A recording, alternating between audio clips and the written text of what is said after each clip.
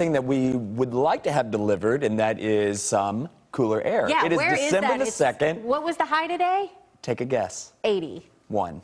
Ah, not bad. Goodness. 81 degrees. Yeah, it looks like tomorrow we're going to make another run at those 80s, and then we've got some cooler weather headed our way heading into early next week. Let's get to it. Lots to talk about this evening.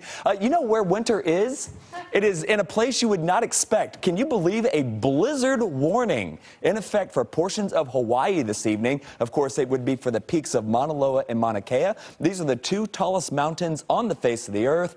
And of course, we're talking about not only heavy snow, but how about winds in excess of 120 miles per hour? I did not misspeak. Yeah, crazy conditions out there in Hawaii. Crazy conditions here as well. Check this out. Over the last 10 days, we're talking about temperatures well above normal. In fact, again, 81 degrees today, a lot of red on this map, and it looks like we're going to hit one more day before things finally start to trickle back towards normal. Here's a look at those highs. It was 80 in McKinney today, 79 degrees in Dallas, 80 at Fort Worth, 79 degrees in Cleburne. So temperatures will remain above normal over the next day or two, and those temperatures have not cooled down a whole lot. 66 right now in Dallas. This is still warmer than our average daytime high for this time of year. So let's get to it, weather where you live for this evening.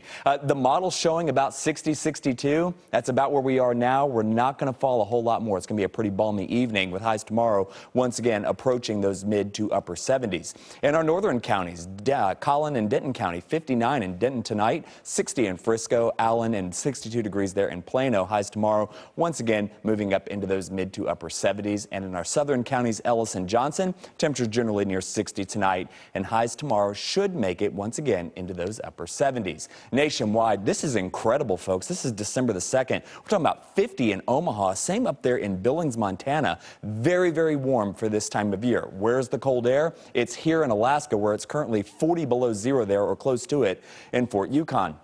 The problem is there's no mechanism to bring that cold air to the south. The reason why, we have what we call a positive Arctic oscillation, a very positive one at that. And when you have that, you have low pressure up here at the pole, and it does not really allow that cold air to move south. If you have a negative Arctic oscillation, the pressures get really strong up top, and it pushes that Arctic air to the south. But as long as we stay in a positive phase, this is what's going to happen. The cold air stays to our north. We get glancing blows of this as weak cold fronts work their way into North Texas, and I can tell you, looking all the way out towards Christmas, there's just not much in the way of cold air. So as we take a look at the future track, once again, we showed you this at the top of the show.